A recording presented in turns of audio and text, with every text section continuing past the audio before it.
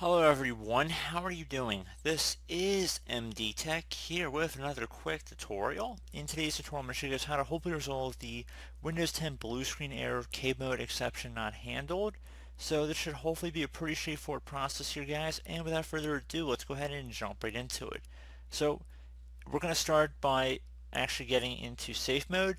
So if you're unable to boot into Windows, you want to do a hard power off 3 times in a row, meaning turn on your computer until the point it gets to the Windows boot screen with a little loading circle, and then press the power button on your tower or laptop, and then shut that off, and then repeat that cycle 2 more times, so a total of 3 times, to enter into the recovery options.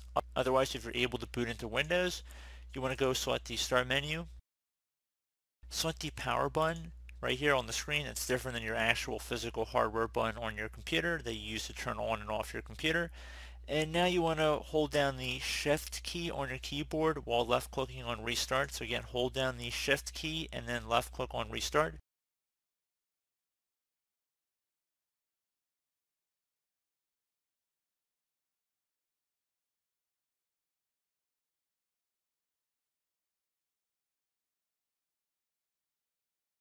So underneath choose an option, select troubleshoot, reset your PC, or see advanced options.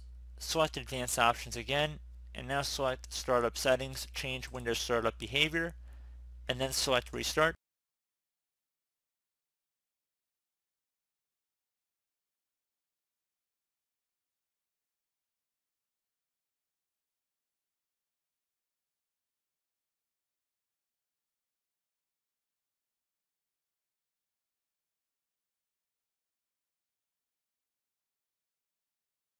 So now you want to tap the function key that corresponds to enable safe mode networking, which in my case is the F5 or function 5 key on the top of my keyboard. So I'm going to go tap that one time. Give it a moment to load here.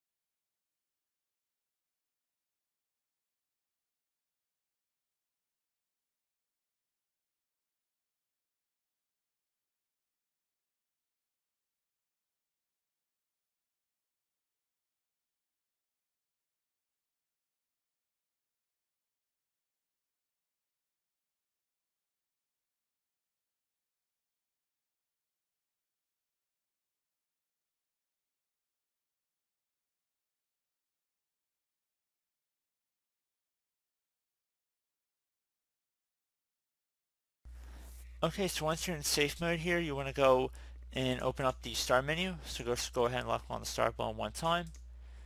And into the start menu search, you want to type in msconfig, exactly as it appears on my screen.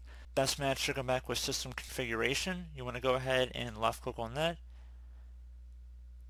Select the services tab, and now you want to look for something that says ELAN service. So I don't actually have one on my computer, but I'll have it up on the screen in the video. So ELAN service should be on this list under E. So ELAN and then service. You want to uncheck it and then select apply and OK to save the change.